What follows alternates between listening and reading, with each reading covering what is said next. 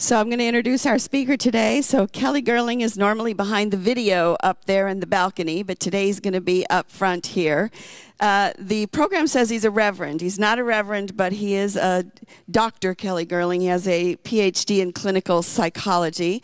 I met Kelly in 1981. He was my instructor at Ottawa University, and he is a professional coach and has worked with individuals and organizations for many decades. He's also extremely passionate about the earth and current events. So join me in welcoming Kelly Gerling.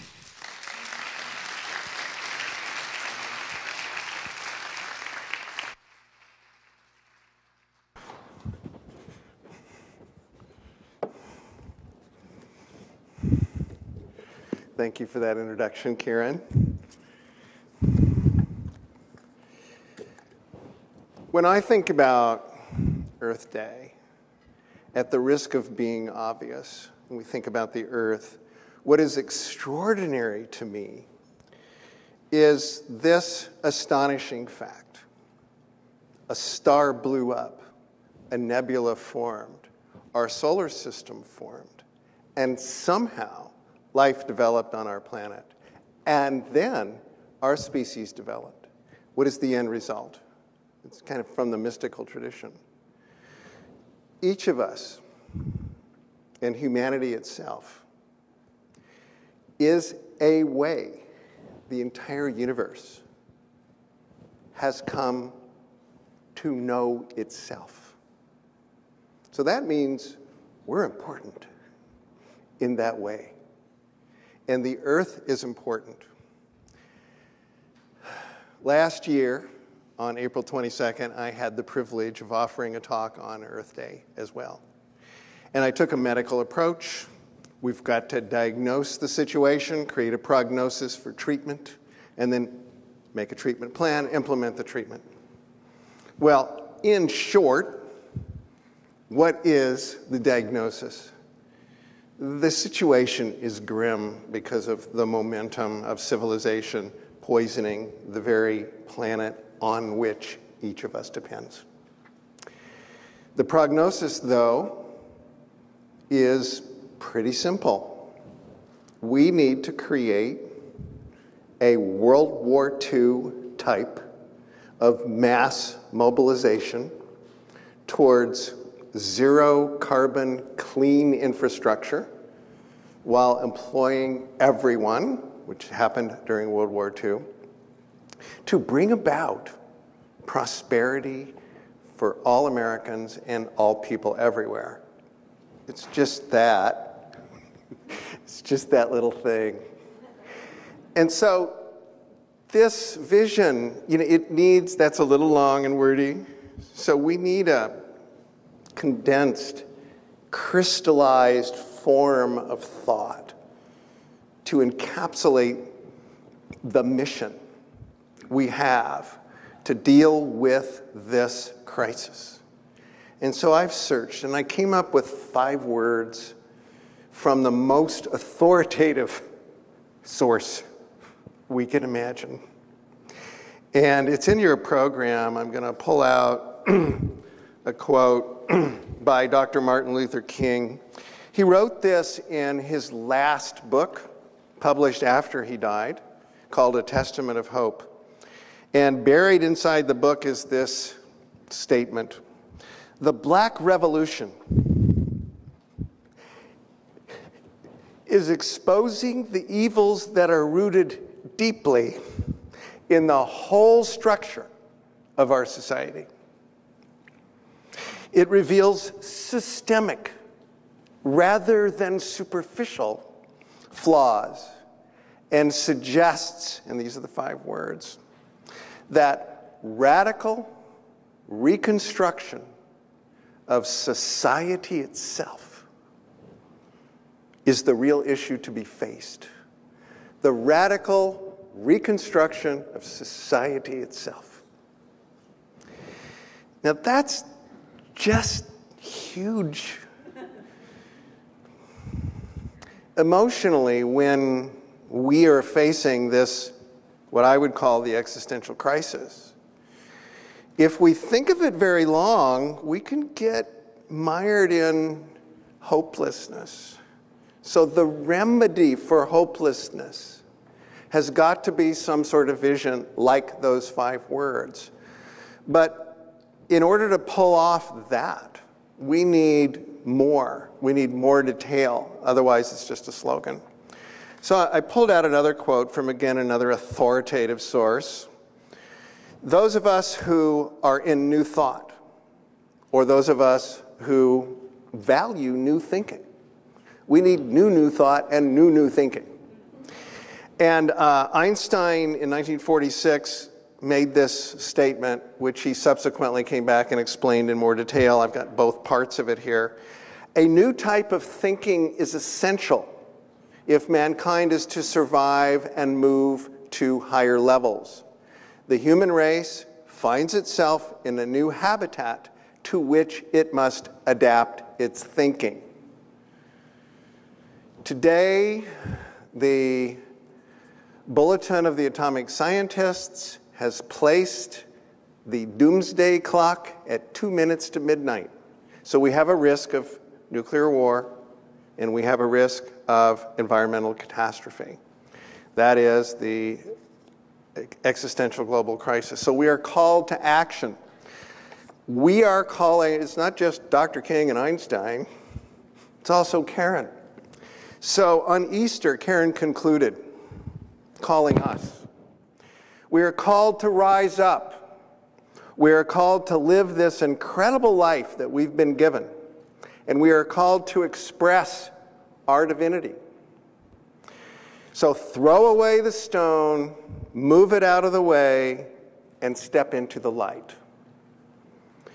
And earlier on Palm Sunday, referring to what I think is crucial to understand, to get over any sense of individual hopelessness, is the necessity of doing things in groups. So remember, those who heard her talk on Palm Sunday, the reference to all the people that came together to make the photo of the black hole. And Karen said, it is no longer just one person, right? It's all of us together, forging together to discover these new solutions and these new amazing insights that one person can't do. So it's another step forward on that path that we must take. So that's what's in front of us. What is our annual theme? Impermanence. Well, we're going to deconstruct this building and reconstruct another one. So we're inside of impermanence. But that, what we're doing with the building, is a metaphor for what we must do globally, what we must do, what we can do nationally as Americans, as citizens of the most powerful country in the history of the world. We're uniquely privileged with an opportunity, should we take it, to exercise control on the planet. And the situation is such with impermanence that there isn't a choice of maintaining the status quo. We cannot negotiate with physics and biology and ecology. That's a given. If anybody who watched the Game of Thrones, does anybody ever watch that? You can't negotiate with the White Walkers and the Night King. They're coming. Winter is coming. In this case, we have to do something. So the choices are keep the status quo, and the existential crisis will consume us. We will plunge into the abyss of converging problems that constitute the existential crisis. That's the current trajectory. Call it A. What's B? B is the radical reconstruction of society. B is doing what Einstein said, thinking in new types of ways. B is what Karen is calling us to do. There is an activist. How many have heard of Greta Thunberg, the teenage girl from Sweden? I don't know how she managed to pull it off. She spoke to the European Parliament. She spoke to the House of Commons. I've never done either one of those things. That's really cool. She also spoke to a group called Extinction Rebellion, which are pursuing creating the mobilization for the political will for this issue, the issue. And she said, humanity is now standing at a crossroads. That's A and B. We must now decide which path we want to take. We are now facing an existential crisis. So note that phrase, existential crisis, because it's the essence of what I want to talk about in Pull Back the Curtain, the title of this talk. The typical phrase is climate change. And climate change is an Orwellian understatement of the problem. It's like saying World War II is the Battle of the Bulge. It was more than that. And the problem, the existential crisis, is much more than climate change, although climate change is vital as something to prevent. But there are other parts. Climate has nothing to do with ocean acidification or melting glaciers or rising seas. Climate is enduring weather. It's one little part of it. It's an important part. So existential crisis is a bigger, more appropriate category because existential means life-threatening, threatening the existence of civilization, of humanity. So my hat's off to her for reframing and creating a new definition for the crisis, which I think is consistent with what we need to do. So with that in mind, what I would like to do is talk a little bit about modern scripture, 20th century scripture. So The Wizard of Oz is a story we all know, right? How many people know The Wizard of Oz here in this room? Everybody.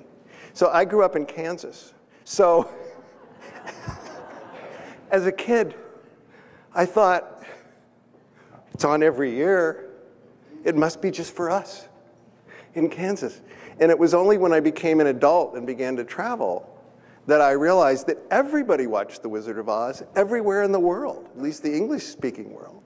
And so when I had the fortune to travel, to work in different places, New Zealand, Australia, South America, Mexico, other places, people say, where are you from? I say, I'm from America, Kansas. And they'd go, Dorothy. It's the only thing they could think of. Like she was my neighbor. So I developed a little joke. I said, yes, Dorothy's from Kansas too. Dorothy's from Kansas, and Toto too. And so I want to talk a little bit about Toto. Toto's like my power animal, along with Hazel. And in the scene that is the pivotal scene in the film, I think, it's one of them anyway, Dorothy and Toto and their supporters are appealing to the Wizard of Oz to get help to allow her to go home to Kansas. And the wizard is not cooperating. He said, do not arouse the wrath of the great and powerful Oz. The Oz has spoken. Well, right then, Toto walks over and pulls back the curtain. Then the wizard says, pay no attention to that man behind the curtain. And that's a tremendous archetype for what each of us can do. We can pull back the curtain on what? We can pull back the curtain to expose fraudulent ideas, false ideologies, the abuses of power, as in the case of the movie. Pull back the curtain on deceptions. The crucial thing about Toto as a power animal and pull back the curtain as an archetype for what we can do is to flesh it out, is to make it more specific. And I do want to point out that this idea of pulling back the curtain, there's a particular way of answering that question I posed, which is how can we use new thinking to affect the solution to the existential crisis? That's the key question I think we have to answer. There are lots of categories of answers, but one of those answers is to do for the world, for our time, what Charles and Myrtle Fillmore did in their time. They completely redefined almost every important concept in Christianity, and they were persecuted for it. They were considered a cult. There were lots of people that gave them a hard time. And in creating new thought, they exemplified something that we can follow. I saw an interview. I think this idea needs to be fleshed out. Okay, it's one thing to think new thoughts, new types of thinking, get in groups, amplify that thinking. But how do we do it? What is the essential skill or attitude? Well, I ran into an interview that a mentor of mine did about 6 weeks ago. Noam Chomsky's his name. Has anybody heard of Noam? So I've known Noam for 32 years. I sought him out, and I know him, and he's been a mentor of mine. It has nothing to do with me. He's generous with people who seek to learn, extraordinarily so. He's 91 years old, and he still takes 20 hours a week to answer emails, probably. So he did this interview, and Nathan Robinson of Current Affairs magazine asked him, how do you think? Now, Noam revolutionized cognitive science and started the cognitive revolution, writing a book review of a book by B.F. Skinner in the 1960s. And he's gone on to really pull back the curtain on foreign policy. He is the most cited living author in arts and humanities. There are other people who are in the top 10. He's number 8, but all of them have died. You know, people like Freud, Marx. So he's an amazing living individual. And he said this, so this is an insight as to how we can think new thoughts, the significance of it, and the attitude underlying it. He said, because your education instills into you the common sense of the day, it's very hard to break. But then he goes and says, but it's not really hard to break out of it. You have to be willing to do the kind of thing that led to modern science. You go back, say, to the time of Galileo. Just the willingness to ask yourself, look, everybody believes it. Is it true? He said. And so Galileo and his contemporaries made a breakthrough. They decided to be puzzled about these things. They decided to be puzzled about these things, confused, curious. As soon as you decide to be puzzled, you find that everything is wrong. There's a kind of rule of thumb. If everybody believes something and it's a contentious issue, something should light up in your brain and say, you better ask about this. It's probably not true. As soon as you make that simple move, all sorts of things open up. Modern science opened up. So I transcribed that. I thought it was so cool. And I sent it to him. He wrote back and he said, glad you found it useful. Ability to be puzzled is quite useful, a quite useful one to cultivate, as history amply reveals, even if not necessarily good for your health. Galileo had a few problems I seem to recall. Well, he didn't suffer the fate of Giordano Bruno, who's actually burned at the stake for heresy, but Galileo was convicted of heresy and put under house arrest for saying that the earth was not the center of the universe, that we revolved around the sun, and he was convicted on the basis of a passage in Joshua where God said the sun went across the sky. So he became a heretic.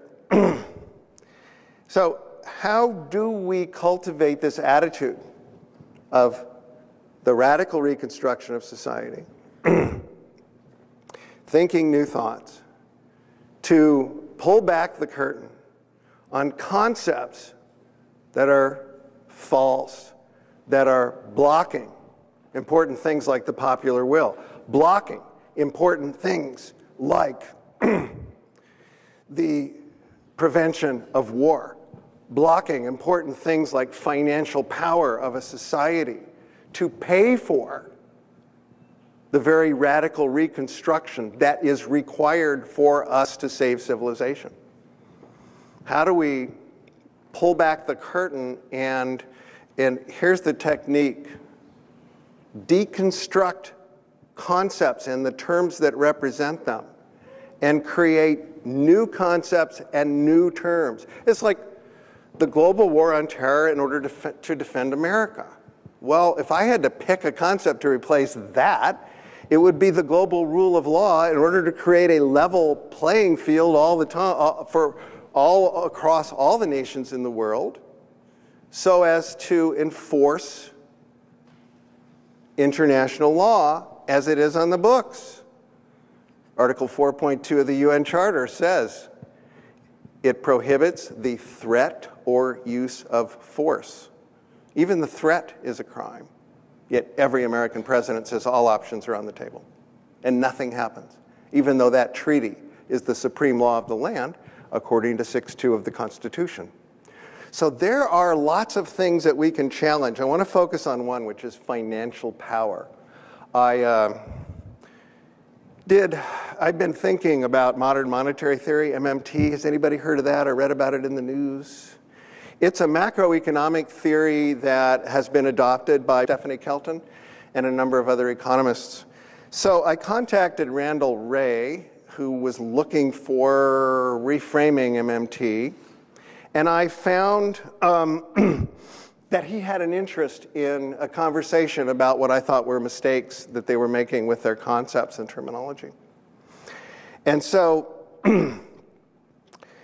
so we had a 50-minute conversation last Monday, and he liked what I was saying. So he sent me a book, and I took a chapter and I rewrote it with the new terminology. Part of it was changing budget deficit to a net spending surplus. Budget deficit is typically more spending by the government than taxes coming in, but the government spends money and creates dollars by using keystrokes these days. So the government doesn't need taxpayer money to fund anything. Big secret. So you can call it a net spending surplus. That changes everything, because then when we spend more in than is taken out of the economy by taxes, and we keep doing that, the so-called national debt becomes something else. The national savings. It's a complete reframe. So I don't trust my own ideas about that.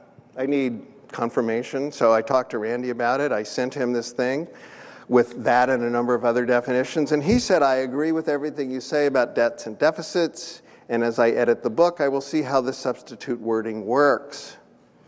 Well, he also said, can I bring Stephanie Kelton into the conversation? I said, okay. For me, that's a big deal. So that's one example. Any one of us can deconstruct concepts that form the narrative that prevents solutions, be it political will, be it warfare, be it financial power, be it anything else that we need. So in conclusion, what I would like to say is that this idea of deconstructing concepts is something you've done many times before. You know, think about when you've thought, could that be right? Is there another way of thinking about that? So rather than saying, I'm delusional, say, maybe I'm onto something here. How can I flesh that out, study, ponder, look deeply? So I'd like to conclude with a little meditation on these ideas, to propose a way for those ideas that you're interested in to move out into your life. And I don't know if the musicians are coming up before. You can start to come up if you like.